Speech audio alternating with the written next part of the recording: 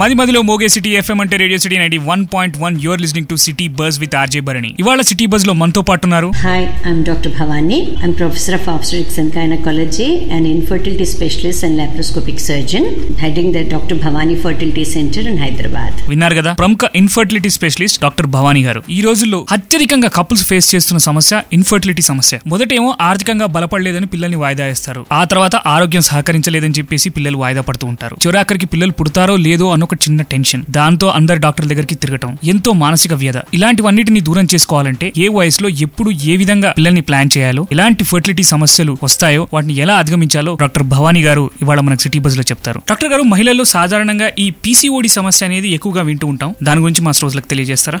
40 నుంచి 50% దాకా ఇటువంటి ఆడవారిలో ఈ పాలీసిస్టిక్ ఓవరీస్ అనే కండిషన్ చాలా ఎక్కువగా కనబడుతుందండి ఈ మధ్య రోజుల్లో.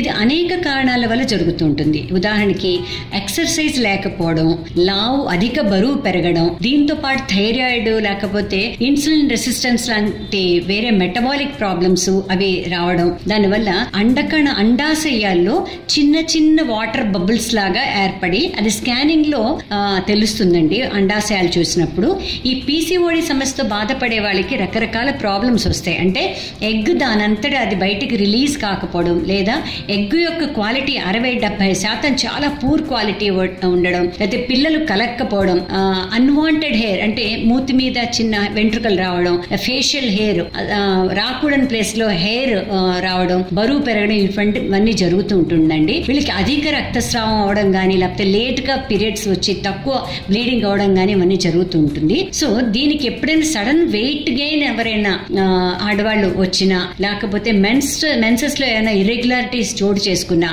చాలా కాలమే పిల్లలు కలగట్లేదు అనే ఫీల్ అయ్యే వాళ్ళలో దగ్గరలో ఉన్న గైనకాలజిస్ట్ కానీ, సంతానలేమి సమస్యలు చూసే, స్త్రీలలో సంతానలేమి సమస్యలు చూసే ఎక్స్పర్ట్ డాక్టర్ గారి దగ్గరికి కానీ వెళ్తే వాళ్ళు దీనికి కొన్ని పరీక్షలు అంటే రక్త పరీక్షలు చేస్తారు.